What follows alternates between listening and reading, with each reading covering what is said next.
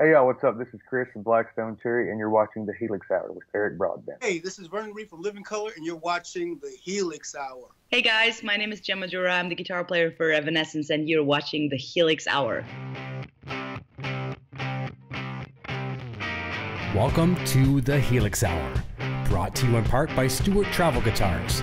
See the incredible stowaway travel guitar at stewartguitars.com. Microphones for the Helix Hour are provided by Rode Microphones.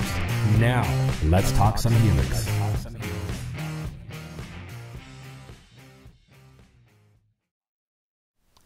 Hey everyone, happy Sunday to you all, and welcome to the Season 4 premiere of the Helix Hour. It's hard to believe we're already in Season 4. We wrapped up Season 3 with a bass player, a phenomenal bassist, Mr. Billy Sheehan, and we're going to be kicking off Season 3 we've wrapped up. Season 4 we're kicking off right now with another bass player from a band a few of you may have recognized. They've got a couple hits on the radio. They're on the radio. They got some hits. You've heard them. The Who. We have Mr. Jon Button from The Who. Let's bring him on right now. And Jon, how are you? I'm fantastic. Hi, everybody. Happy to be here. So nice to have you, and I really appreciate it. I mean, you guys have been extremely busy. I mean, you're as busy as they get, but I appreciate you taking some time out with us, and I could not think of a more exciting way to kick off another season. It's funny, you and I were talking about this off the air. I wrapped up with a bass player. We're starting another bass player, and we're seeing more and more of that, and we're going to talk, like, as far as bass players with Helix, but we'll get into that and all the good stuff down the road. But just very, very thankful to have some time with you today, and appreciate you joining us. Happy to be here. Awesome. Well, listen, as I told you as well, too, we have a lot of cool people that really follow this channel, and a lot of them are, I'd probably say the bigger bulk are guitar players, but we're seeing more and more bassists, embracing the technology of Helix, from guys that are using, like, carrying the big amp pegs like you tour with and things like that as well, too, and just making things, flight travel is much easier now. I mean, I shouldn't say flight travel, but I mean shipping things and the cost of all that, a cartridge is very, very expensive. But let's go over and say hi to a bunch of people here in the chat. These are the people that make the show what it is. Got a bunch of people jumping in already. Stephen Naismith is here. Six-string Brian, a bass player / guitar player, is here using Helix as well, too. Scott Bruce, hello from Nova Scotia. Matt Krill, let me see here, Scott. Butterfly and Ladybug Show, that's my better half here. She'll be sharing a lot of your links throughout the program to all your various social media profiles. Let me see. Django Amadeus O'Connell's here. And from Kentucky, Bam Mazi is here. Carlo Santin, fellow Canadian friend and Helix user. Happy Sunday. I'm back in the 21st century. Internet is all good. And I should take a note there, too. I told Jon this just a moment ago. I come from small town Ontario, or Jon comes from a small town as well, too. We'll talk about that later. But it seems like if there's a windstorm or anything, we lose our power and all those horrible things. We had a lightning hit at one of our 200-year-old trees the other day and brought down a branch that took out a neighbor's fence. So if we lose power today, I'm sorry, but we have a storm above us right now. So fingers crossed, all good. So it'll be a 5-minute show or a 90-minute show. Ladybug is here as well, too. Let's continue on. Frank Rashad from Line 6 is here. Thank you, Frank, for joining us. We love you, buddy. Scroll back a little tiny bit. And as we come back, Jon, just give you a little bit something to think about here as well, too. We're just going to kind of warm up and let people that may not know you. I'm sure most do, but you can kind of take us through your origins of, a young musician getting into, a young child getting into music. And you can tell us about that. That's what we'll be coming back to in just a moment. Let me see here. Thomas Farrow is here. Jim Dales. Let me see. Scroll down a little further. Brad Miller is here. Thank you so much for tuning in. I appreciate it. Gary Tholander is here. Dale Palmer, Jerome DeJong, hello Eric and all from Edmonton, watching on my laptop, and Pete Thorne on my Apple TV. Yeah, Pete Thorne. We'll talk about Pete a little bit today. What's up, Pete? That's right. He does some live shows on Sundays as well too. He could be. I think he may be live right now. Yeah, competition. I know. Sorry. And he's a big competitor. He's got a great following, well deserved, of course, too. But we'll share some of your Pete Thorne connections as well too. I know he's a dear friend. Rob is here as well too. I think I may have everybody, so I'm going to highlight there. So let's jump over to that right now. I know you started at a young age of like 4. Tell us what you got into at that age, and take it from there.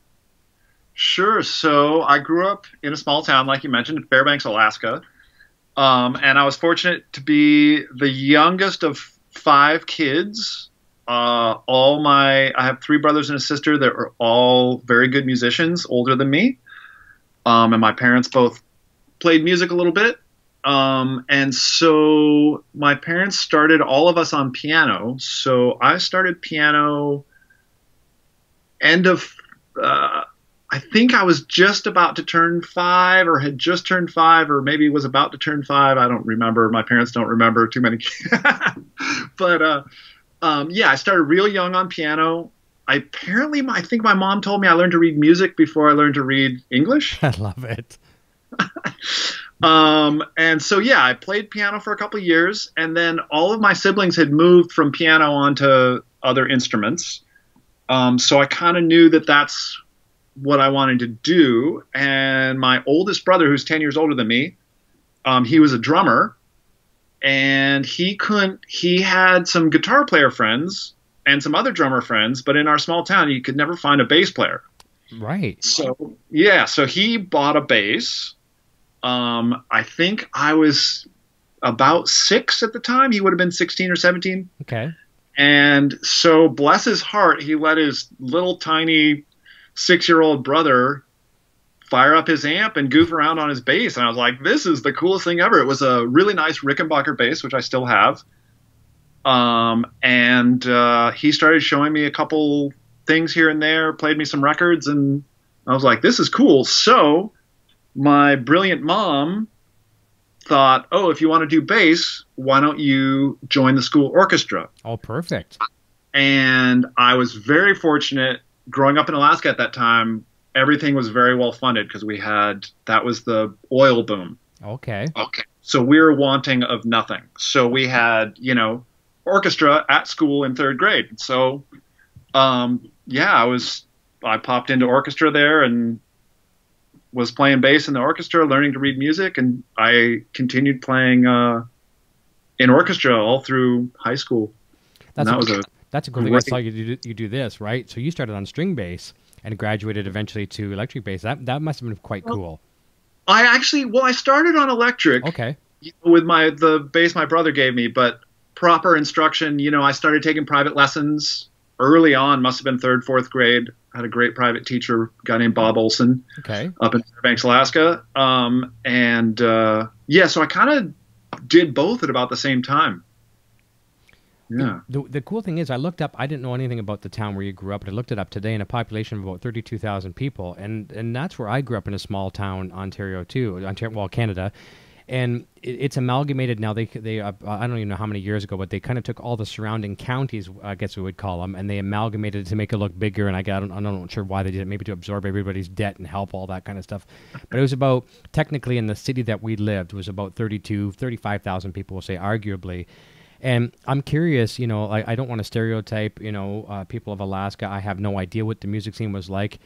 But I'd be curious to see, like, as you say, no one really wanted to be a bass player, and everyone wants that glory of the guitar player. They think they're going to be like the front, a singer or a guitar player. It doesn't seem like anyone wants to be the drummer or the bass player. But what was the scene like itself? Like, were there a bunch of bands, or was it kind of sporadic, or?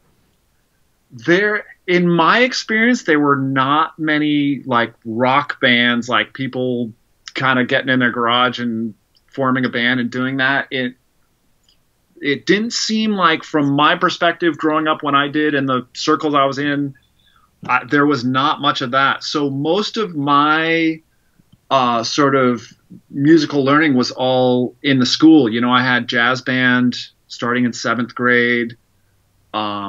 There were a couple of really good summer music camps that they actually brought people up from, as we call it, the lower 48. Mm-hmm. So they brought some people up to teach at some of these summer camps. So I got some really good instruction at those. So it was mostly that, playing in jazz band, playing in school orchestra. There wasn't much like playing in a rock band from my experience. Right. Yeah. Well, that's funny too, because when I grew up, the community where we were from, the scene used to be thriving. I mean, literally thriving. We would have probably, like, in that small population, I'm going to say, I could be off the record here a little bit, but probably 6 to 10 good rock clubs or good bars, maybe a couple country clubs, and there would be lineups at every single one of those, establishments for hours to get in. There'd be cover charges. People had no problem, but that was also in a time too where smoking it was not restricted. And smoking and drinking, unfortunately, they just go or whatever for the bar. It's fortunate they go hand in hand. When they started to bring these rules out and ban that, the tenants got less, the bars would dry up. And now in that same town, you're lucky to find. If I said there's probably 3, I'm probably stretching, where there's live rock or live entertainment. It's really, really changed, and I'm sure that's changed for you going over the years too, playing the club scene and all that kind of things. It changed a lot for you. Yeah, I mean, I played when I was in high school. I played some of the bars actually up in Alaska, and I remember, God, it's sad to think coming home at 16 with my gear just smelling like an ashtray. Yeah, I mean, I remember just barely being able to see across the bar. It's like kind of scary to think of a 6-year-old in that toxic environment. But secondhand smoke to the extreme. Yeah, I remember that as well too. I mean, bringing the stuff home, and you have a nice white guitar, and within about 3 months of playing, it's completely almost nicotine yellow. It's just, yeah. Or you bring it home and leave it in the car overnight, and you get the next morning, you open up the car, and it's like, oh God. I know, it's like you have an air freshener of a cigarette. Not the best for sure. Well, what was like? Okay, we kind of joked about this a second ago, but everybody kind of wants to go to the guitar first because they think they're going to be the rock star or whatever. And I'm proud to see more people approaching bass as the go-to instrument. I mean, I love bass. I approach bass like a guitar player. I'm not going to lie. I can't really navigate myself on 4 or 5 strings. I do love 5 strings, by the way, but what was it about bass I know you had sitting there, you had the influence of the siblings, but why did bass speak to you more so than maybe guitar or another instrument? I think it was just because that's what my brother had. He had this cool looking bass laying around. There weren't any guitars in the house. And, he had this electric blue. I should actually go grab it in a minute here and show you that bass. But, and it had an amplifier, and it was loud, and it was cool. And, it just, their guitar didn't seem like an option. Okay. It wasn't presented to me. The bass was just like, here you go.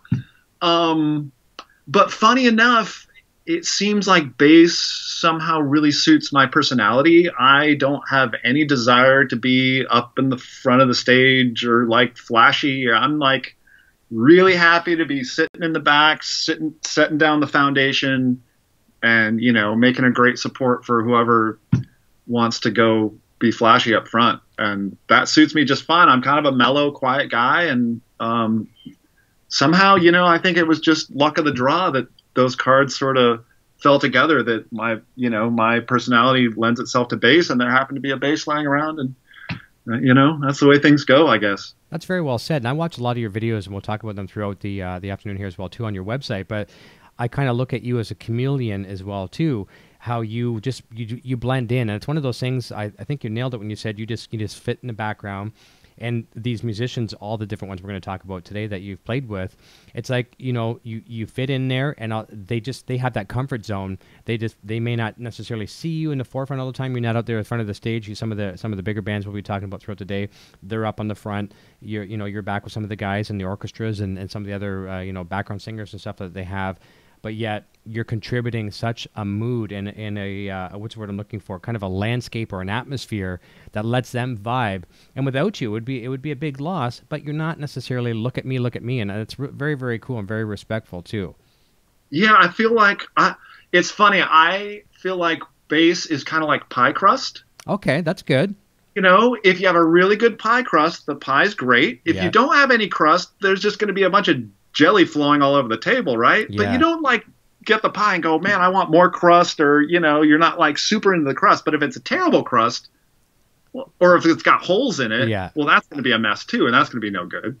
So I don't know. That's well said. Silly analogy, but I've never heard it referred to as pie crust, but from someone here that in the house here, Nocturnal Butterfly, that runs the chat here, Sandra, she's an amazing cook, and when she makes a good pie, I can relate to that. So if I'm not a pie person, but if I'm going to have one, I want that that crust to be good, and obviously you want the nucleus to be it's good as well too. So that's awesome. Well, you want to just eat the crust. That's no fun. No, exactly. But yeah, you do it very, very well, and that's very, very cool. I look at you now. I'm going to compare you to a guitar player in a second, and he's been on the show several times, and someone I really admire for the same traits as Steve Stevens and Billy Idol, and obviously playing in other great bands now too. Deadland Ritual with another great bassist, Geezer Butler. But Steve is that kind of guy that could easily be. Like, I mean, with the experience that you have, you could easily go out and form a group and be like a forefront person, but that's not you. Steve could do that same thing as well, too, but he's very, very happy to be kind of, playing in the background, but keeping things all together. Now, he's a musical director and things like that as well, too, but it's so admirable to see people like that, and it just lets the others shine. And it is a 360. It's almost kind of like an intravenous that every musician has going amongst them and sharing that you and the drummer always locking in. And we'll talk about some of the the kind of the famous backgrounds of the drummer with you right now in the Who. But it's really cool how you all work in a harmony or a synergy. Yeah, and everybody can't be the front person. I mean, unless it's the Who, right? Then you have the front people. But that aside. You need to have some puzzle pieces that fit together, some yin and yang, I guess. Yeah. So. For sure. Just before I go into the next question here, I wanted to just mention as well, too, Gary Tholander, one of our regular friends and fans of the show. It's his birthday, so happy birthday to Gary. Happy birthday, Gary. And I always love saying this name as one of our regular viewers as well, too. Bucket Full of Balls says congrats on the new format. And I don't even know if I shared this with you, but yeah, we were kind of an EVH themed show. I mean, I love Eddie Van Halen to death, but we had several shows we'd run. We run an EVH show, and we'd run a Kramer show, which is under the Kramer Gibson umbrella, and then of course this show, which I really enjoy, the Helix Hour. So we've changed some things up a little bit, and we're getting some good positive feedback on that. So thank you. Okay. I really appreciate that. So studying jazz, I mean, I follow a couple of people in the guitar world that I'm not a jazz guy. I don't know much about jazz. I can't play a jazz chord to save my life. But people like Oz Noy, as a guitar player, a phenomenal player. Another player I've got coming up on our other show, Alex Skolnick. I mean, he's a shredder, and yet he's a jazz guy, amazing jazz. Did jazz help you find your voice or your style, or was it that plus other things? Yeah, I mean, obviously, every input you have sort of informs what you do, it's all going to come out. I would say that studying jazz enabled me to be able to do a lot of stuff on the fly, because in jazz, you're improvising and, things are happening in the moment. And I have found that to be a really, really important skill for what I do, as basically I'm a sideman session guy, right? Mm-hmm. And as that, you don't often get much time for rehearsal and figuring things out. You got to just go do it. And so having those skills of being able to kind of really listen and see what's going on and react to things and make things sound good on the fly without much rehearsal. I feel like playing jazz really helped me with that, and to feel kind of confident in okay, we're going on stage. I have no idea what's going to happen, but we'll make it happen and it's going to be fine. Yeah. I know this might be an extreme analogy here, and I always like to try to put things in perspective for people like myself that really don't know the style of the genre that well. And they can relate to it. And this goes back, it also shows my age, but, watching the Airplane movie, Leslie Nielsen and, all those funny, comedians and stuff like that too. And it's okay, I look at jazz as the pilot is now sick, he's passed out. Excuse me, do you know how to fly an airplane? And it's you got no prep time. It's okay, you jump into the cockpit and you got the stick. Where do we go from here? And you are either going to, God forbid, have a rough landing at best, or who knows what, right? So yeah, being able to improv and no preparation, and I like that. I like guys that can improv on any instrument. That's why I've always in the guitar world, someone I really, really love. Now it's more rock, but Joe Satriani, I find that guy can improv like crazy, on the fly. Yeah, totally. Yeah, no, it definitely helps for sure. So that's very cool. It's very nice to see that, and I've been obviously surrounding myself with a lot of Who videos over the last couple of days. Some of the tour, like the Rock and Rio I was watching today off of your website, right, and stuff like that too. And it's just, I can almost feel what Pete Townshend's going through, and having that nice foundation that you guys got locked in there, and it's nice to be able for the musician to close their eyes and just groove. I mean, just and that they're doing that. So we'll also talk about shortly here as well too, how you got that gig, and I'm anxious to find that out. I mean, I know you've earned your way in music, but it's always nice to hear those stories. Sure. But the cool thing is too, obviously, studying some of your backstory, it brings this whole circle complete. Some of the guests I've had on the show before, and two Canadian boys, obviously, and you're good friends, at least I know with one of them, but I had no idea, and I even watched this video before, but I didn't know you at the time, so I didn't. It's like and you blend in, as you say. I didn't know it was you. So I was watching a video with Ian Thornley. I love him to death. It was the sewer factory kind of party event, whatever, and I think it was 2014. It's you. I don't know who the drummer was. You can tell me in a second, but obviously, Carlo Santin. Okay, there you go. Pete Thorne on guitar and Ian Thornley on guitar. What's it like? What was it? First of all, what are your thoughts on Ian Thornley? How did that gig go? And I mean, let's talk about a real bunch of friends in one sitting. Yeah, so that's an interesting segue, because that gig, I think we rehearsed maybe through a couple of things that day. Okay. At soundcheck, and then did that gig. Wow.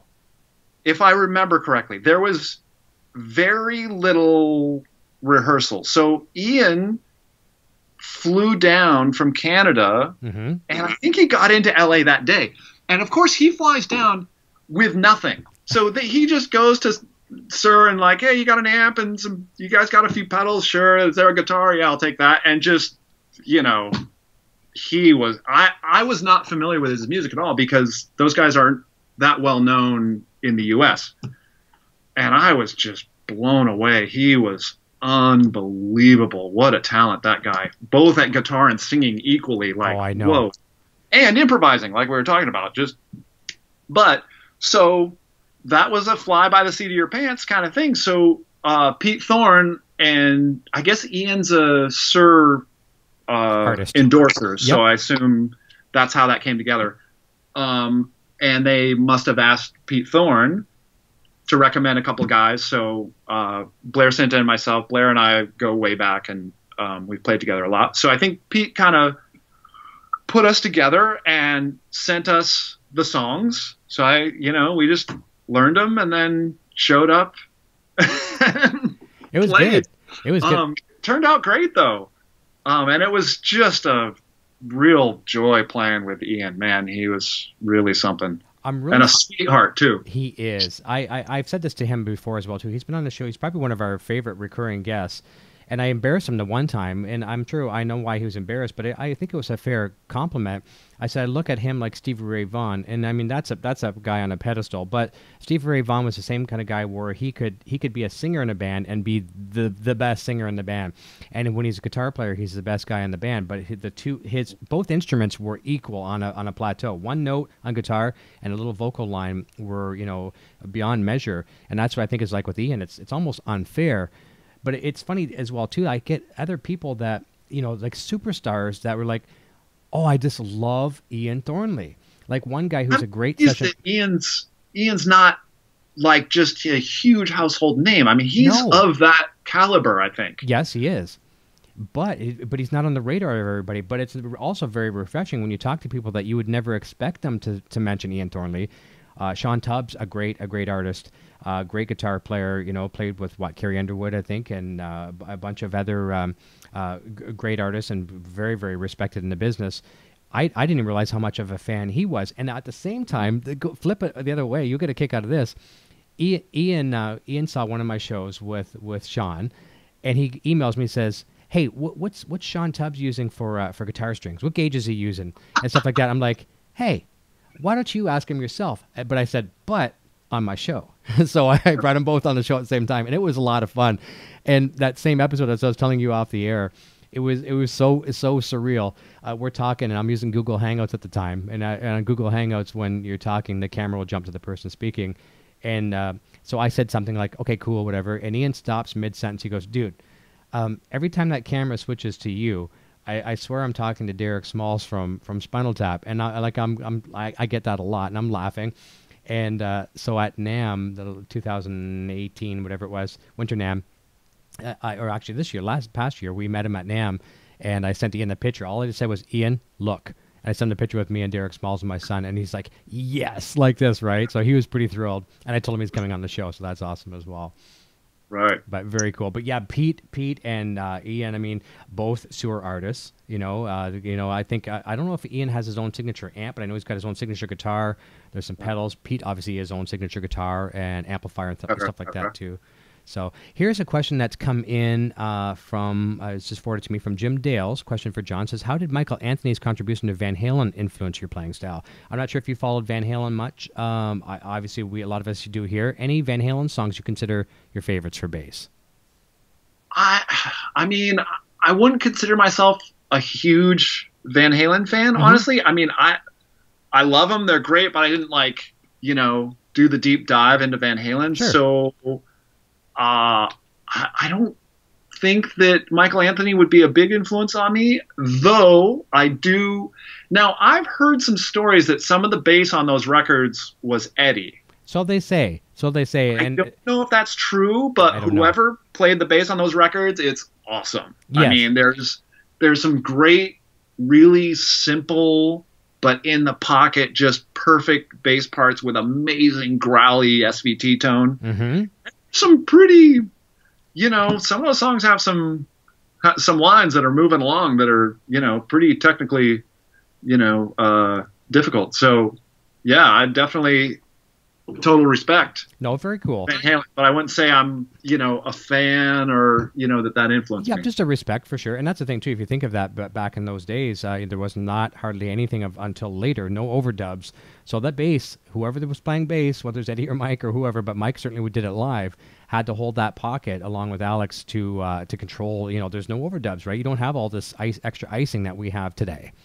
I suppose, yeah. I mean, they probably could do some punch-ins here and there, but yeah, no Pro Tools. Yeah, scoot around. That's right. It was all tape, rewind, and do it again, punch in, punch out. But before we get jumping into the Who here later on throughout the program, I mean, you've had a very illustrious career with some major artists.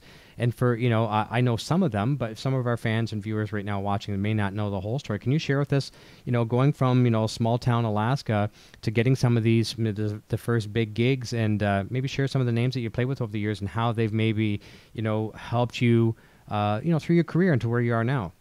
Sure. Yeah. So I left Alaska when I graduated high school, and I went to, I studied jazz in college at University of North Texas.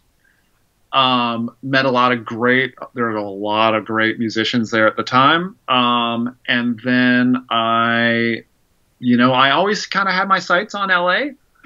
And so I moved out here way back in 1994. I knew two people, literally.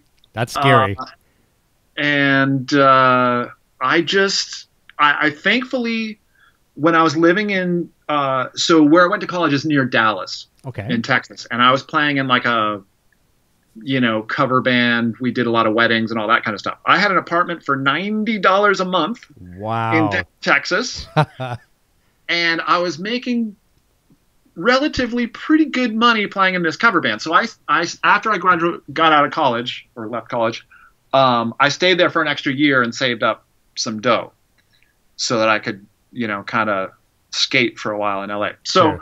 I hung out in LA, and both people that I knew here were musicians, thankfully. And they had a few gigs and introduced me to a couple people, and I just said yes to everyone and everything.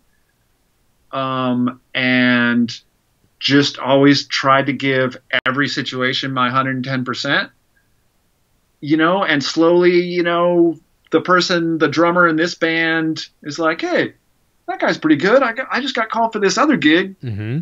You available? Sure. Bloop. And you start, kind of doing this thing. You start to meet more people. You start to network. It just kind of, if you're, easy to get along with, you take care of business, you show up on time, you learn the stuff ahead, you learn the material, people notice, and they want to get you on their next gig. Exactly. And those two people that you know moving in there, two people becomes 10, becomes 24, eventually. And now it's a little bit of a comfort zone. That must have been scary, though, coming from 32,000 people, a small town, and then all of a sudden now to Los Angeles. And again, too, maybe you're lucky. Maybe these two people that you knew lived within 5 miles of one another, but I'm assuming maybe not, maybe across the country somewhat or across the state. Oh, no, the two people that I knew were in LA. Yeah. Okay. Okay. Perfect. Yeah. So, but yeah, it's definitely, yeah, I mean, I was pretty young, so I don't think I don't know. I think I had a lot of moxie or something. I wasn't too scared. That's good. Moving to LA, which, thinking back about it now, thinking about whatever I was, early 20s, with a couple of basses and a wish. Yeah. Crazy. But yeah, so I started, starting to play with some singer-songwriters, playing in clubs around town and stuff, and meeting different musicians. And I managed to get I got recommended by a fellow bass player. I became friends with a guy named Mike Elizondo, who's an amazing bass player. He's kind of retired from playing bass. He's maybe a year or two younger than me. But now he's like, I don't know, the president of Sony Records or something crazy. He produced like 50 Cent records and worked with Dr. Dre, and can play straight ahead jazz like you can't believe. I mean, he's just amazing. Anyway, we became friends pretty early on. He had played on a record for a girl that was on like Elektra Records, I think. He recommended me for that tour, and I auditioned. He recommended me the audition. And I got that gig, so that was my first kind of real touring gig. This girl's name was Rebecca. She went by just her first name. Mm-hmm. And we opened for Third Eye Blind and Matchbox 20. And it was like, a real tour. And I met some good people. One of the other guys on that tour was a guy named Jim McGorman, who's a guitar player and keyboard player. And after that tour, Jim got called about playing with a girl named Michelle Branch, who was about 17 at the time. Her record was about to come out. Nobody had heard of her. And Jim called me. He was like, "Hey, I got called about this tour. It sounds kind of interesting. Maybe we can pull a couple of our friends and, do this." And I was like, I don't know. I don't remember what else I had going on. Sure. But I don't know. I'd never heard of her, like whatever. But Jim was like, "No, we'll get, all our buddies in the band and it'll be fun." And I was like, all right. So I ended up doing that. And that ended up being a really good thing because she ended up becoming really popular. Mm-hmm. So after having done that, then it was like, oh, well, now I have the credit of having played on a tour with somebody with a top 10 song or number one single. I don't know. Because there's always that catch-22 of like, hey, we need somebody for this tour. How about this guy? Well, who has he played with? Yeah, exactly. Nice on the resume for sure. And I've never heard of any of these people. Well, next. Mm-hmm. So that kind of helped me with that catch-22. So then after her, I played with I ended up getting a gig with a guy named Robbie Draco Rosa. Who's a Puerto Rican artist who was in Menudo when he was a kid. I remember that band. Yeah, that's the only thing I know about that band. Yeah. But he was also in a really cool band called Maggie's Dream in like the 90s that I was a big fan of. And that's a really cool band if anybody wants to go back and check them out. It's pretty cool stuff. Maggie's Dream. But he also, Robbie Rosa was known for producing Ricky Martin's big record with Livin' La Vida Loca and all that. Oh, so wow. He co-wrote all those songs, produced that record, which that record was enormous. Sure was. So he had that track record for him and a bit of money in the bank. So he had done a solo record and was putting a band together, and I ended up somehow, I forget how, but that was another audition. I auditioned for him. He auditioned a lot of guys, and I got that gig. So I did that for a while. And then when I had been touring with Michelle Branch, we had been doing a bunch of sort of like festival shows with Shakira. Okay. She had a big single at the same time as Michelle. and I had, become acquaintances with her band. Like, you'd see each other backstage. Hey, what's going on? Blah, blah. And so her drummer, Brendan Buckley, had been living in Miami at the time. He moved to LA. He kept my number, and he was like, hey, what's going on in LA, blah, blah, blah. And so we kind of became friends. And then Shakira was looking for a bass player. And Brendan thought, hey, so Jon had played with this girl singer, Michelle Branch, like a pop girl singer, and then also this Latin guy, Robbie Rosa, who is also well known for being a tough customer with musicians. Like, sure. he can be tough to please, and Shakira can be the same way. Sure. So Brendan thought, with those two things, I bet Jon would be a good fit for Shakira. So he called me up, and I was kind of like, Shakira. I mean, bless her heart, I'm not a huge, I don't have a big stack of Shakira records that I listen to on my time off. But I was like, it could be a good thing. So I ended up doing that. It ended up being super fun, really good band, great musicians, really fun music to play. And I toured with her for 2.5 years. Wow. Had a ball. We went all over the world. And then after that, my friend Mike Elizondo, that had got me on the Michelle Branch. Well, no, he got me on the Rebecca tour, the girl before Michelle Branch. It's getting all convoluted. Yeah, it's a long story. Hopefully, I'm not boring everyone. Not at all. Not at all. So I turn on the TV and I see Mike Elizondo playing bass with Sheryl Crow. Oh, okay. And I'm like, Mike's at this point a huge producer, songwriter, like maybe a label executive at that time. I'm like, and he had co-written a song and produced a song for Sheryl Crow. Okay. He's on one of the late night shows playing bass with her, and I'm like, he's not going to do that. He's not going to go on tour with Sheryl Crow and leave all this like producing and mega stuff behind. And so I call. Fortunately, we're friends, and I call him up, and I was like, hey, I just finished this tour with Shakira, and if you happen to hear of any gigs that need a touring bass player, let me know. And he did, of course, because he didn't want to do it.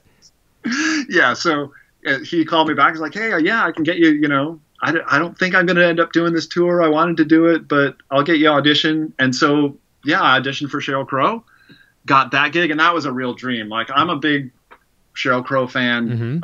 She's the coolest person in the world. I love her music. She's a really great musician, and her band is top notch. So that was to get that gig was I was pretty happy about that. And so I toured with her for maybe another couple of years maybe. Okay. And then after that, it's funny, when that tour kind of died down, I was like, man, where do you go from? Sure. I actually had a conversation with my wife, like, what do I do? Where do you go from here? The bar is raised so high at this point. Yeah, right. And then ring, hey, do you want to audition for? And actually, Pete Thorne recommended me to audition for Roger Daltrey, and Roger was putting together a solo thing to go do tours on his own, because Pete Townsend wasn't touring enough. The Who was not touring enough for Roger's comfort. Gotcha. He wanted to go, stay busy, which he likes to do. So I auditioned for that. A lot of guys came out for that audition, and I managed to snag that position. I played with him for, now it's been about 10 years 10 years ago that I started playing with him. So I guess I had played with him for about 8 years, and then thankfully Pino Palladino found something that he wanted to do more than the Who, and Roger went to Pete and said, hey, give my guy a shot, and there you go. That's fantastic. See, I did not know that, so that's very, very cool. The fact that you worked with Roger first, and the fact that for that length of time was such a comfort zone, and so that just, it was seamless. That's great. Yeah. Absolutely fantastic. What a great story. And it's so cool to put it all together. And I know what it's like anything in life, whether you're a musician or, maybe you work in the professional field of, maybe you're a contractor or this or that, or, it's hard to say no sometimes. And if you do say no, you might think back, okay, oh, what could have been like some of these famous bands we see all the time, like they turn down the gig and then they go on to superstardom, like, oh man. But at the same time too, maybe you can, like in the acting field, sometimes an actor will take on a role and then they get typecast in that same role, like in the same style forever. They can never escape it, or they're never appreciated for what they do outside of that thing. So it's cool. I'm glad to see that, even though they maybe were not the first thing you wanted to jump at, you did, and it really, really was a blessing to you. It's worked out well, and I have to say there have been, some things that I have said no to that I was glad about. Yeah, of course, exactly. Because I got asked to do a decent-sized tour not too long before Roger called, and I would have been out on the road and couldn't have, you can't just bail on a tour to go play with somebody else. Because that'll shut down your career very quickly. Yeah. Yeah. So yeah, there have been times where I've gotten calls for some pretty, I'm sitting around doing nothing, really. Tour ends and I'm like, God, I hope I work ever again. Honestly, you have those thoughts. I'm sure people are like, oh, but you really, these tours end and you're like, oh, geez, I don't know what now. I know. And a call comes in and it's kind of like, I don't have anything else, but I feel like something's telling me I should say no to this. And then 2 weeks later, some other thing that's much better, and you're like, whew, glad I said no to that. I know. It's so, it's lucky. It's almost like, you're watching Final Destination, those horror movies. It's like, okay, you escape death here at this point, but something comes back there. But on the opposite way, you said no for a reason. There was something waiting, and just thank God you had whatever it was, the premonition or whatever, the gut feeling, to act on that. So that's fantastic. Here's a really good question that was funneled to me from Bam Ozzy. Bam Ozzy's one of our regulars and friends here. And I was going to ask you a question about some of your favorite bassists and influences throughout the years. But obviously there's a very famous bassist within The Who itself. He's no longer with us, unfortunately, John Entwistle. But he says, was John Entwistle a big influence, and how did it feel to play in The Who, obviously in his footsteps? He's one of those, I put a few of these guys on platforms like the Billy Sheehans, the John Entwistles, Geezer Butlers, all these cool guys that are bass players that are household names and kind of shredders on the bass.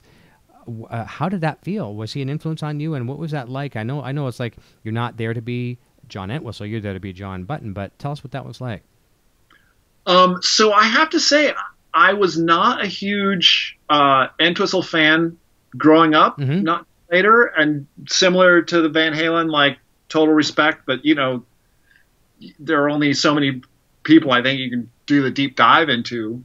And also, Entwistle wasn't really my style. Yeah, I was gonna say style, yeah. Really my natural thing, my wheelhouse is like meat and potatoes, pocket like guy, you know?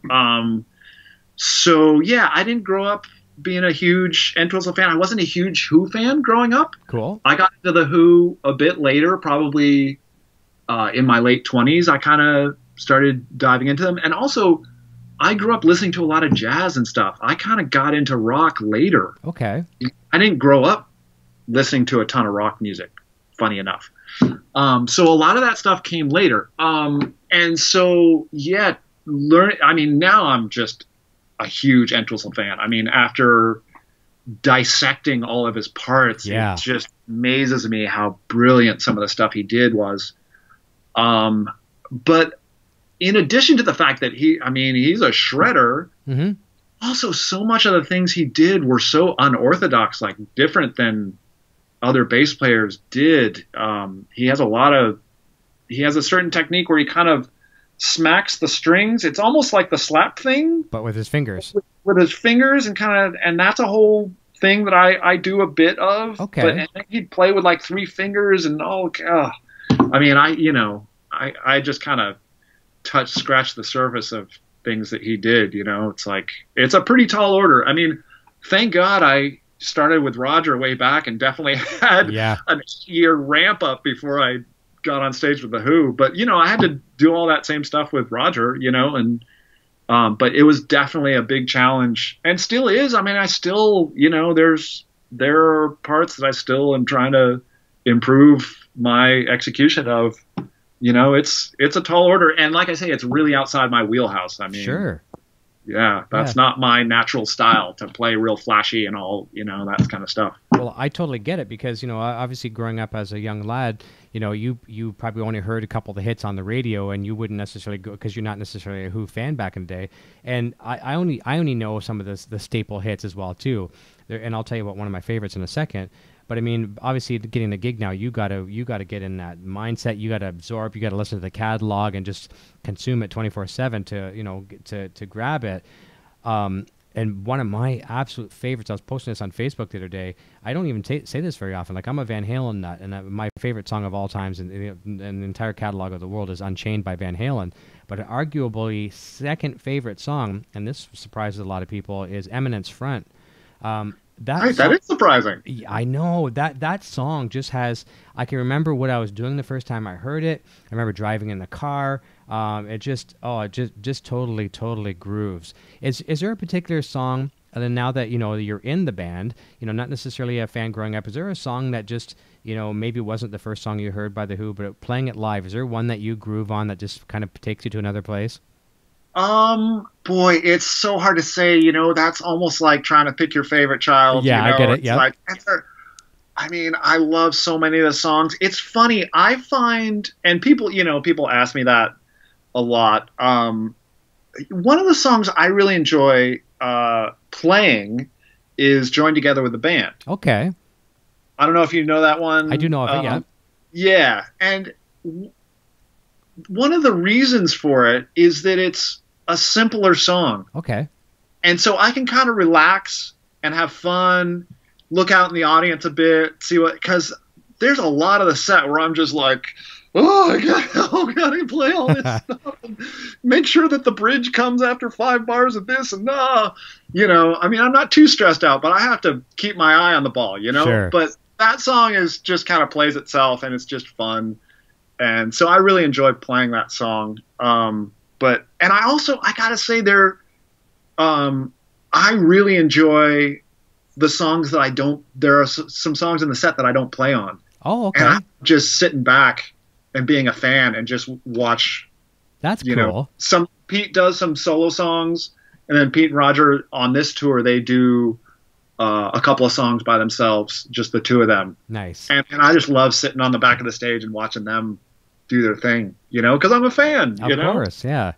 So. Oh, that's very cool. That's very cool, and it's very awesome too that you're transparent when you say you weren't the biggest fan, because a lot of people might get a gig and of course they're just going to embellish it and say, oh, I've been a fan forever. So I mean, very honest and transparent. So very, very cool. Let me see. There's another question that came in as well too.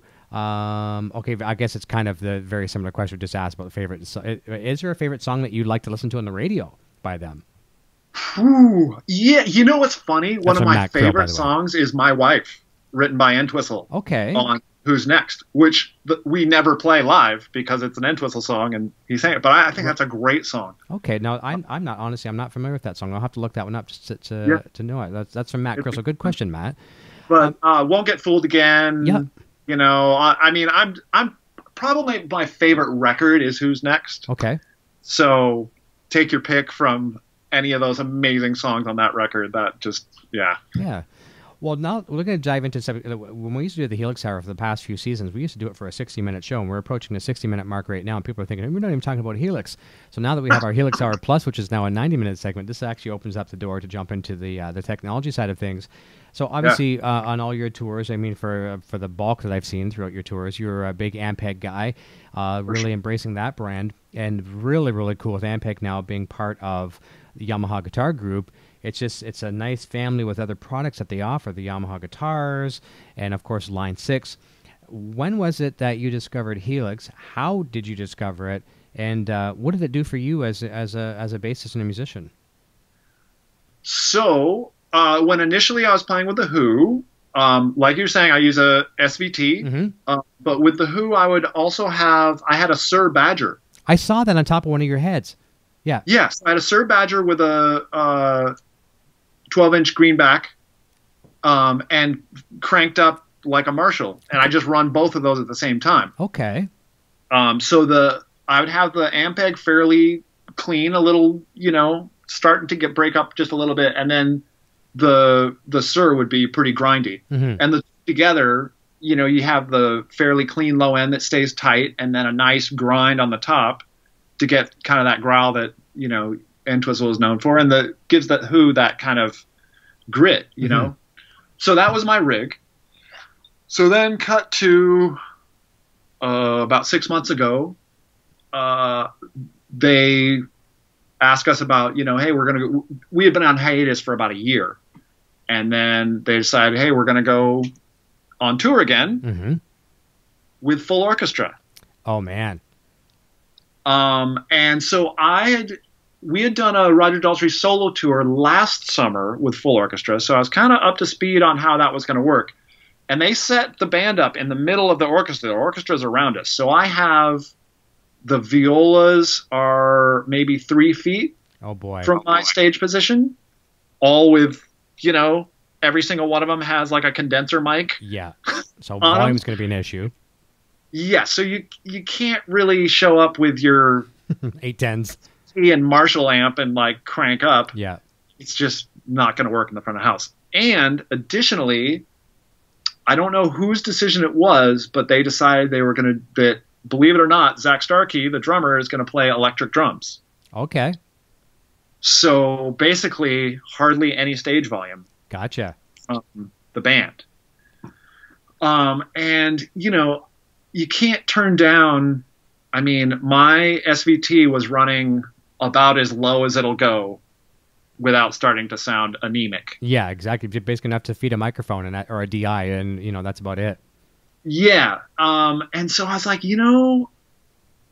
I think for this tour, I think I'm going to try, and I thought about doing like, plugging the SVT into like a load box, Yep. which is tricky because finding a 300 watt load box for an SVT is a issue. And, and I started thinking, I was like, let me give the Helix a try. Like you said, Mm-hmm. I'm pretty sort of in the family there. Ampeg and Line 6 were, joined together.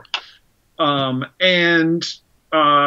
had some conversations with Pete Thorne, as I always do. Pete is my tone guru. I'm so fortunate to be friends with him because I can pick up the phone and go, hey, I got this tour coming up. What do I do? Yep.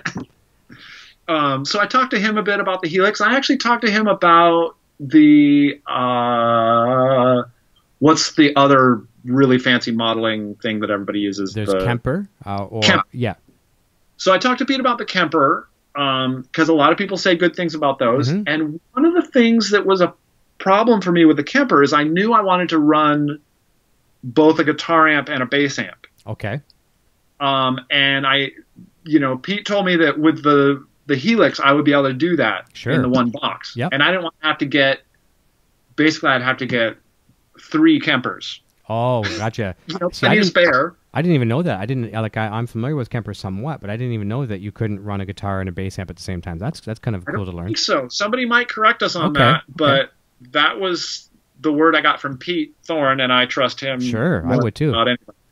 So anyway, so I asked Line 6 if they would please, very pretty please, send me a Helix to try out and see. And I plugged it in. It sounded really good. I ended up spending a lot of time trying different IRs. Yeah. And I wanted to shoot myself. The rabbit hole, right? Yeah, you just spent. Yeah, I know. I hear you on that one. Wicked rabbit hole for like a month, just like tweak and trying all these different IRs. I ended up using the Celestian IRs, and we can at some point, if you want, I can go into exactly what I am using. Sure. But yeah, I tweaked with all kinds of IRs and different combinations of different amps and blah blah blah blah. And it, like I say, initially it sounded good, and then I tweaked for a while, and I got it sounding really good. And I was pretty nervous showing up to Who rehearsals with just a little small pedal board. Yeah, and like you work on the tones and stuff at your house. Different story on the stage. Yeah, I considered renting a rehearsal room and firing up a big PA and listening to it through there. But I have a hard time judging a bass tone when it's not in the context of a band. Oh, of course. Huge. Because, cymbals mask a lot of high end. You have this bright, super distorted bass sound, and then you put a guitar and a drum set on it, and it sounds like, this tubby, clean sound somehow. Yeah. So anyway, I was kind of like, I'll just hope for the best. I actually found some isolated original Who tracks and recorded my Helix along with those and listened back, and I was like, it sounds pretty good. That's good. Sent the mix over to Pete and sent it to Pete Thorne and was like, hey, what do you think? And he's like, yeah, it sounds good. I approve. And so I went for it, and it's ended up working really nicely. The front of house guy's happy. I really am enjoying having everything, like, as a bass player, this is the first time I've had, like, the push a button and everything changes scenario. Yeah. I'm used to having a bunch of pedals and whoops, that knob got bumped, and you got to hit these 6 buttons when you go to that song. And so having that, every night you hit this switch and it's always the same. Or hit another switch, you're at another decade of the Who. It's like you can go from decade to decade without switching all your real amplifiers. Yeah. Yeah. So yeah, it's been working out really well. It sounds. I'm listening to only the Helix. I have a tube DI, a really nice tube DI made by a guy that has a company called Noble. Okay. So I get this really nice Noble DI. I go into that first, so I'm hitting some tubes, and I send that DI to the front of the house and to monitors, but we're not really using it. We're pretty much just using the Helix only.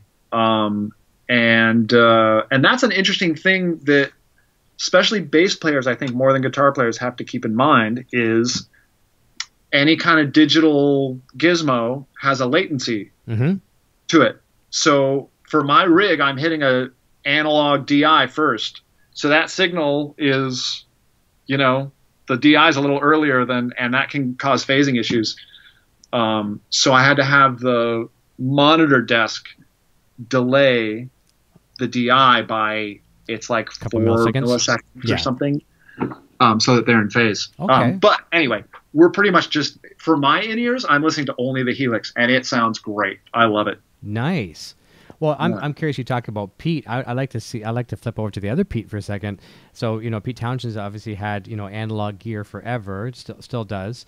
What was like? I'm sure you're probably almost a little nervous. Obviously it has to be a pleasing sound for Roger, but Pete over on the other side of the stage, what were his first reactions to this new technology? And you're fitting in nice with it.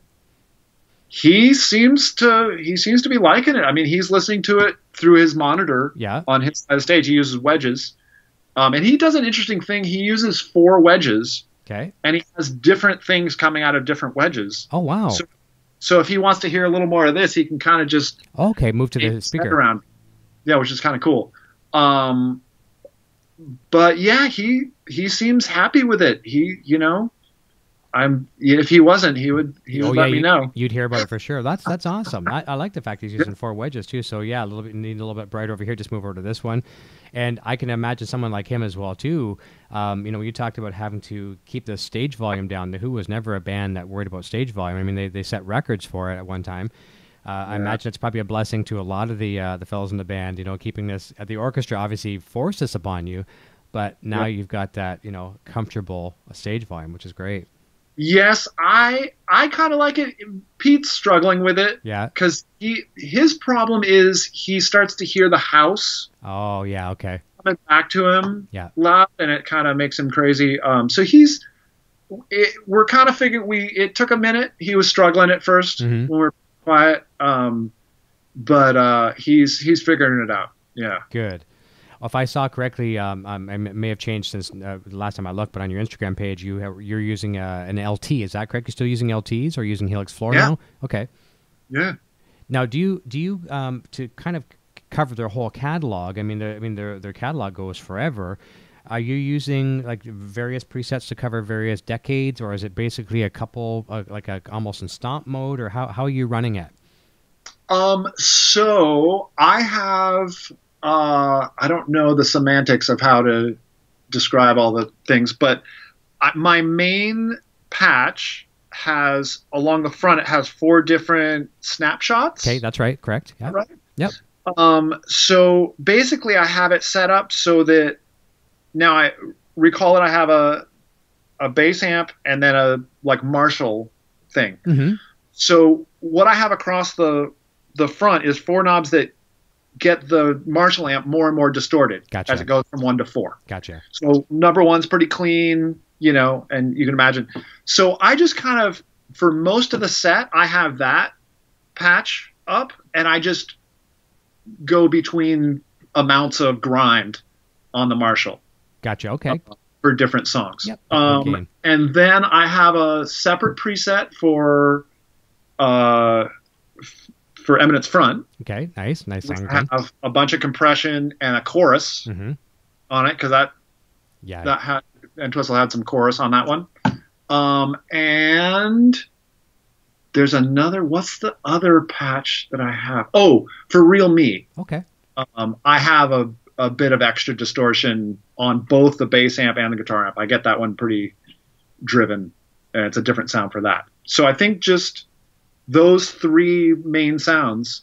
Pretty simple. And then on the main one that I have a compressor that's basically just a little bit of a boost and a little extra compression that I can kick on for a couple certain parts that I want to pop out just a little bit. Nice. And that's it. And I have the volume pedal and the little volume knob totally don't work. Okay, yep, inoperable. Yep, just so there's no, so everything you get is full. As a bass player, you're pretty much, you want things staying, and I don't want to accidentally bump some volume and suddenly the bass like dips 10 dB or some. Yeah. I'll have those just dummy proofed. and I mean, as a great bass player as you are, I mean, you can always use volume as tone on your bass, or just, you know, play a little softer. You know, I've watched you, how you adapt a lot. Like, I see a lot of your main picking is done almost right at the bridge of the bass. Like, I find you pick really far back, play or pick, or a combination of both. But there are ways to compensate for that. If you don't want to be using the volume on Helix, use it on your guitar or your bass. Yeah, that's right. Very cool. So other than the IR rabbit hole that a lot of us go down, and here's a story I'll share with you, and I think maybe you'll appreciate this, because I went down the IR rabbit hole as well too, and I ended up with Celestion as well too. Because I'm a Van Halen fan, I bought the Celestion EVH, like the 5150 style of speakers. Obviously for guitar, I like those, the G12s, and actually now they're in the power cab, which is cool, and the new firmware. But I went down that thing, and I'm not an engineer, so I don't know how to get a good sound on a miking or a cabinet. So I'm looking at every IR you get. There's like the list like this, and okay, try this, 3 inches off the cone, 5 inches off the cone, 1 inch off the cone. It's like, okay, I think I like that one. And by the time you've listened to 10, 12, 30, 50 of them, you're like, I don't even know what I like anymore. And one day, I let my ears tell me what I like better. I had a preset that I made, and I had a toggle of an IR that would turn on one of those EVH IRs, and I had a stock cab, just a typical 412 20-watt speaker in there. I think that's one I use all the time, obviously for guitar. And so I would step on it once, it would toggle the IR. Step on it again, it would toggle the cab, right, A or B, but not both. And looking at HX Edit, do you use HX Edit much, or are you right on the? Yeah. Okay, good to know. So my eyes looking at the HX Edit, every time I'd step on it and see the little IR go, light up, I'm on that one. I'm like, oh, that sounds great. So I'm looking away from my screen. I'm sitting there jamming, and all of a sudden I step on it on a toggle, whatever, and I don't even know where I was at that point. After you step on it so many times, you don't know where you are. I'm like, oh man, this sounds great. I'm jamming for a little bit. I look back at HX Edit, and I'm on stock cab, and I was like, yes. I was actually very happy for the sole fact that, because I always like to try to tell people when they go to a Guitar Center or Long McQuaid here in Canada and they buy a Helix to bring it home, I like to say you can confidently bring it home and not have to go out and buy all these IRs and stuff like that. And it was a very, very rewarding, experience. And I also learned something too, how we can be easily fooled by, slogans and brands and this and that, and just using your ears is what matters the most. It was very, very cool. But you said you did go with Celestion, so maybe let's go a little bit more technical for a second. Tell us if you're using Celestion IRs now, or if you're using stock cabs, or a combination of both. I know fans will love to hear that. Yeah, well, interestingly, I tried using, so I was using the Celestion guitar cabinet and I tried using the stock Line 6 IR for the SVT. Okay. I was like, oh, that doesn't sound very good. And I was talking to my tone guru, Pete Thorne, and he's like, yeah, you really don't want to mix two different sort of brands of IRs together, because they might have a different phase thing. Okay. And so he was like, I would recommend sticking, if you're going to use Celestion with the guitar, use Celestion with the bass one if you're going to mix the two together. Okay. And that was really good advice. So I actually wrote down these ones. And another thing that's interesting is you talked about using your ears and not your eyes. Yes. I ended up with, on my SVT, I have a D112 mic, which I generally in the real world can't stand D112s on my bass cabinet. Sure. But for some reason, this IR sounded good to me. With it built if I'd known it was a D112, I'd be like, oh, get rid of that. Exactly. So I'm using the Celestion. It's a BL10-100X. It's a 410 cabinet with an AKG D112 dark. And then on my guitar rig in there, I'm using the Sir G12M Greenback 412 high gain. Okay. 12C high gain. Yeah. That's the thing too. I've always been, because I don't know anything about engineering, and I'm using my very ignorant experience when it comes to engineering. Like I would put a SM57 on a 412. I mean, that's what a lot of the guys do to get that 80s tone and stuff like that. And I wouldn't approach a ribbon mic if it was to save my life. But obviously, one of our friends and very well-respected colleagues in the Line 6 community, Jason Seditas, a fellow Canadian here, and he does this series on YouTube, Dialing In, to get just about anybody's tones, right? And he's been an advocate for ribbon mics, and I wouldn't know how to put a ribbon mic on a cabinet to save my life, but it's almost now default. I go to that, and I listen to a 57 now, and I hate to say it, it almost sounds harsh, or it's so cool that we're so stuck in our ways that we don't want to approach other things. And another tip I gave, tell me if you'd appreciate this, I said to people, and I need to rewatch my videos and practice what I preach sometimes, because I certainly don't necessarily always follow it. But one day, I was doing a little bit of a video, and I just put in an amp and cab. Actually, I went with an amp. What did I do, an amp and then a cab? Or maybe I went amp and cab together. But I was just hitting some chords and playing, and then I just go to the next amp and choosing it.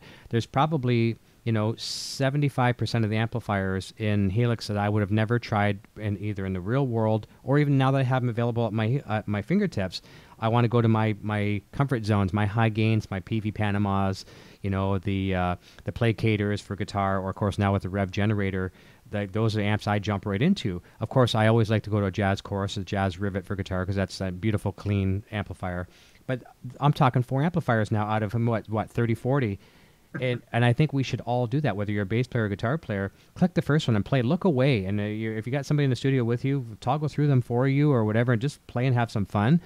And you're going to discover tones that you would never probably hear because you're too scared or it's not in your wheelhouse. Right. And actually, that reminds me, another thing I wanted to mention, talking about using your ears and not your eyes so much. I find, for me, when I was first using the Helix, I had to really try not to have a mental prejudice against this digital, when you're comparing it to a tube amp, you sort of like, oh, the tube amp's going to be this, and this digital thing is going to be this, because that's my mental prejudice. Yes, exactly.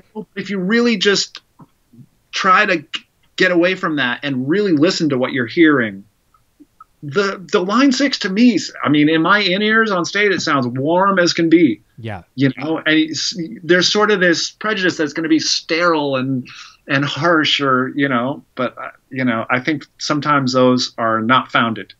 I agree. I mean, it came in my life at a point where I needed something fierce. I was, I just shut down my band of 12 years. We were original act. And, I was in a very unhappy place as a guitar player. Then I started doing this YouTube thing. And, it was a series of interviewing people every week. And I almost forgot at the point that I was a guitar player. I mean, I'm 51 years old this year. I've been playing since I was 15 or 16. So I've been playing for a long time. But I almost forgot about it and just put it by the wayside.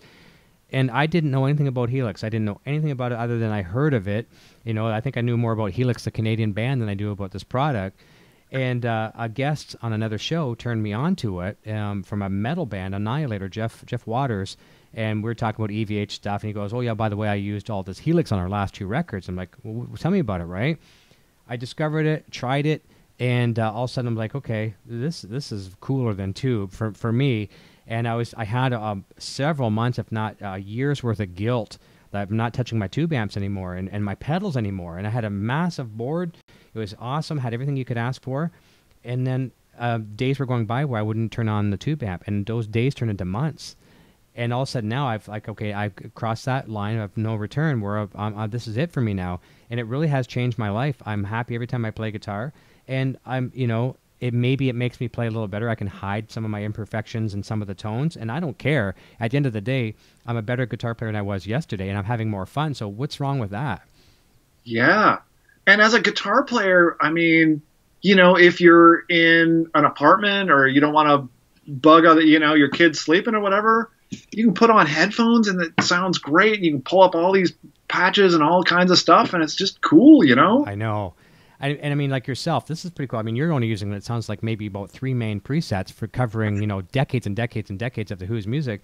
But think of these artists, whether you're a bass player or a guitar player, think of doing these top 40 cover bands where they can cover everybody from the Beatles to the Who to Van Halen to, you know, Slipknot today.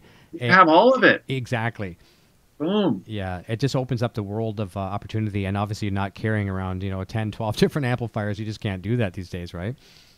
Absolutely. Fantastic. And I want to share this too with our viewers too, because normally what we do on our shows, when possible, we have some presets available from our guests. And Jon is going to give us a preset later on for the bassists in our audience. It'll be probably a few weeks down the road before you can do that, but that'll be coming, and we'll share that with you as well. As we'll go back as well. I'll get it from you, and I'll put a download link in the video here, and people can grab that. Yeah, my Helices. Helices, you got it. There you go. You got it.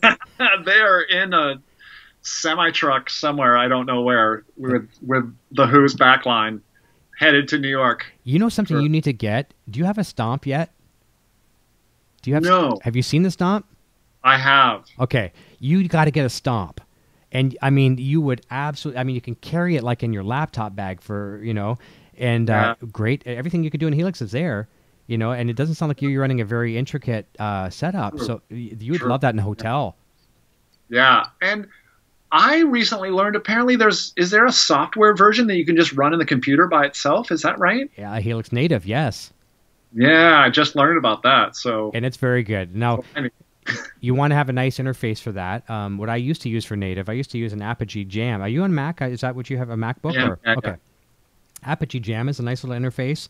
I think they're like $120, $100 US, and a little silver thing, whatever, 96K. And as long as you have a nice interface coming into it and getting a nice clean signal to Native, it sounds like $1 million. So you could do that as well too. So maybe you don't even need Stomp. Right. Yeah. I use the Apollo Twin. Okay, there you go. That's perfect. You're all set.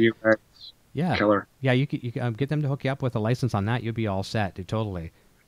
All right. Now, have you this is the other thing, people when they're touring, obviously they don't want to necessarily jump up to the next version of firmware or whatever, because everything is don't fix what's not broke kind of deal. But are you at the latest 2.81 whatever it is firmware? Or are you still a little back further back with the system firmware, or do you even know?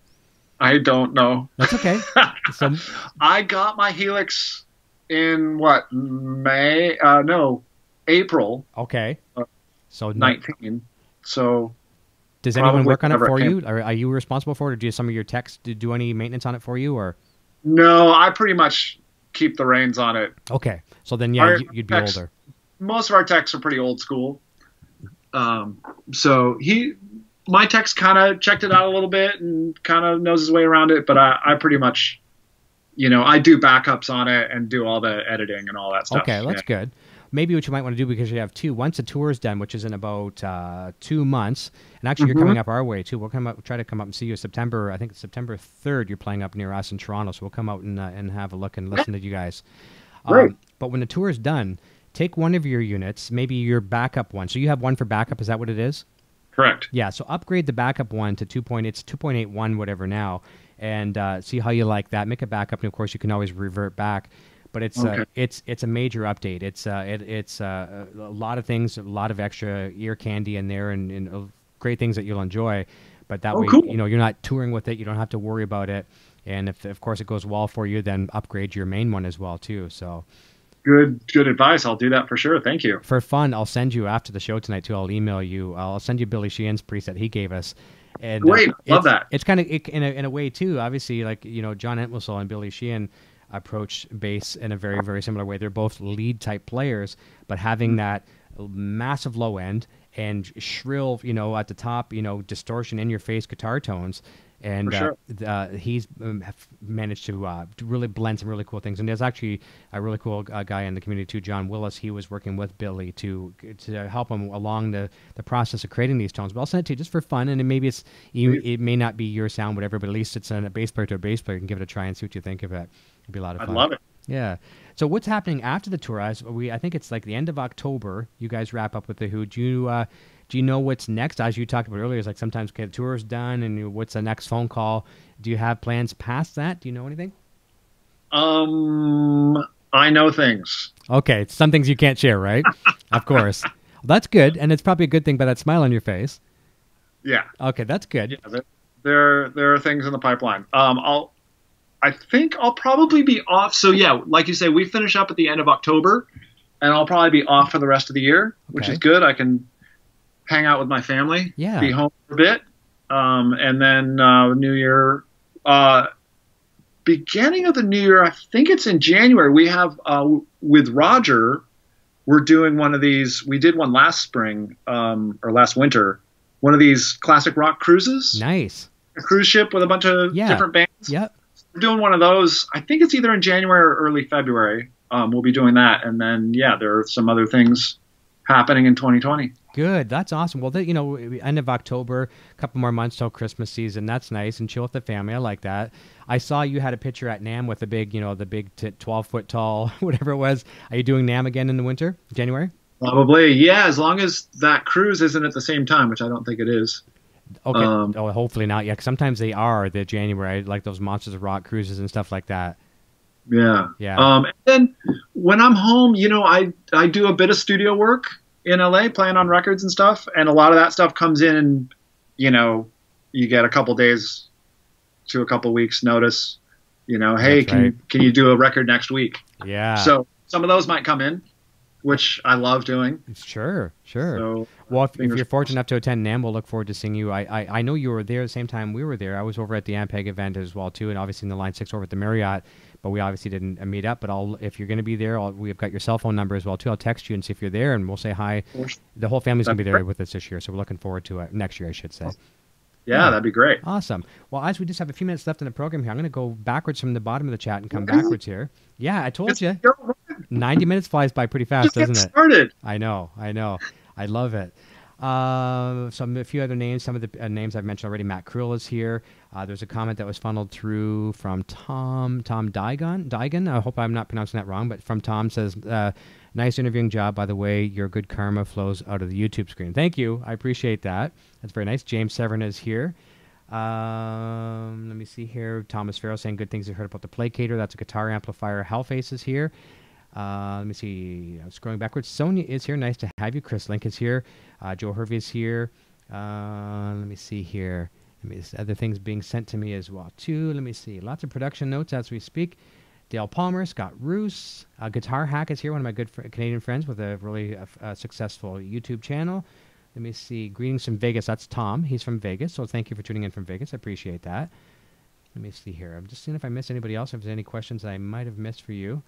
But this has been a great afternoon. I was really looking forward to this one. Headstock Harem is here. R2R3 Locking Nut is here. Sheldon Fisher is here. Thank you so much, Sheldon, for tuning in with us.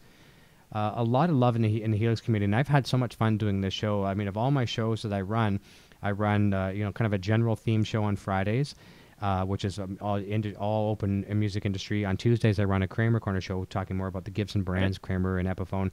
But the Helix, it's just been so fun to see what this product, and not just Helix. I mean, there's other products inside the family too, like the Power Cabs and the Variax guitars, which I'm a huge fan of. I don't know. I'm sure if you know much about Variaxes, but very, very cool.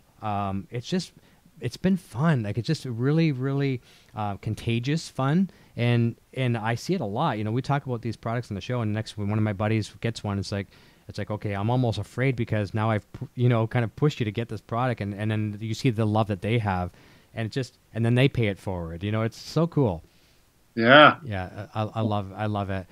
Let me see if I miss anybody else. I think I may have everybody.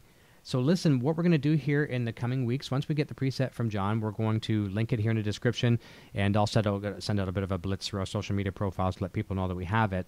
But I want to just take the moment to thank you for your time here today, joining us, and maybe as we close, maybe share your thoughts for bass players. Helix generally tends to be more approached and received by guitar players, but I know there's Helix for Bassists groups on Facebook.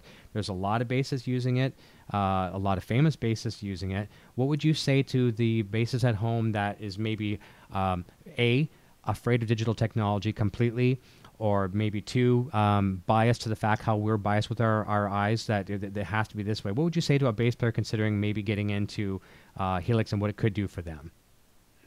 Yeah, I mean, like you say, definitely approach it with an open mind and open ears. You know, try it out and really listen to it. Give it a fair shot. I think it's a fantastic sounding unit. And it really can open up a lot of, like you were talking about, trying out tones that you might not necessarily,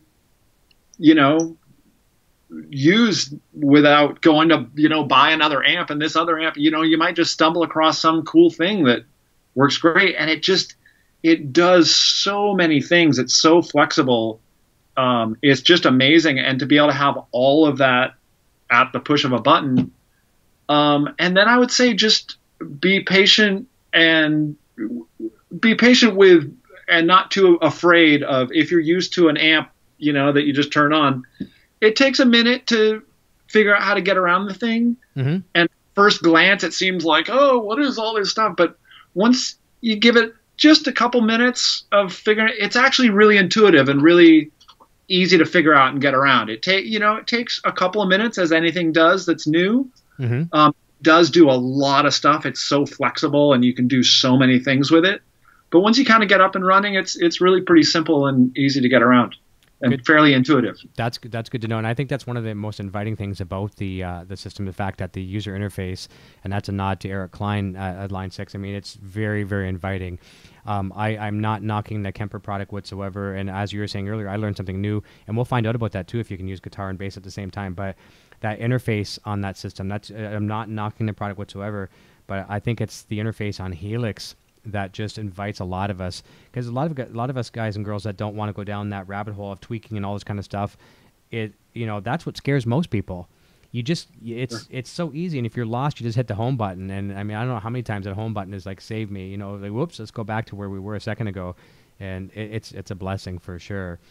Yeah, and I will say real quick, it's also, we didn't really get into it, but it's so flexible. I have an amp on stage that's just for monitoring, and I have a whole nother, so I have an output that's the guitar amp, an output that's the bass amp, a third output that goes to the amp that has no speaker modeling and different stuff on that that I'm treating totally different. So you have that flexibility to set up all this routing, and I mean, you can really get creative with it. It's really routing cool is insane. Routing is absolutely insane. That's what I do here as well too. Like, I'm just using it in the home, but I know you'll appreciate this.